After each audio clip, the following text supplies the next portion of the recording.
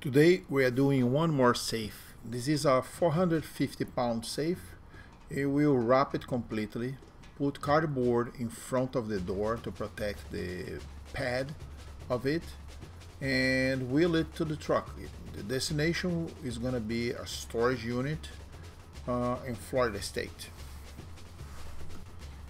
Now we will attach the hydraulic tools, and this is almost a one-man operation. We'll take it to the ramp of our truck and winch it up. I will just guide the safe just to give it a nice start there in the ramp, and the winch will do the rest of the job. Gun safe moving quotes at 954-445-4357. Thank you.